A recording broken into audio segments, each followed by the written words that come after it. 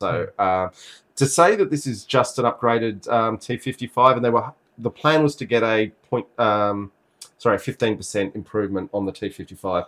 The Russians used a T-55 in their wargaming with a value of 1, and they were hoping for a value of 1.15 out of the T-62. And what they got with the cannon was actually something very far beyond that. Yeah. Oh, yeah, very much so.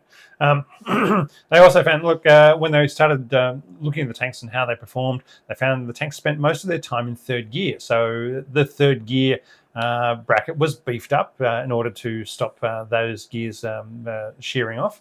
But they couldn't solve the problems of the fourth gear because the lubricants didn't quite get all the way through the gear track to there. And they had 5 gears all the way going up. But but they didn't bother with... in the end, they didn't bother trying to fix that fourth gear problem because it was rarely used. So basically, it was just you either staying in third gear or you're making your way through to fifth and going at the speed you needed to go at.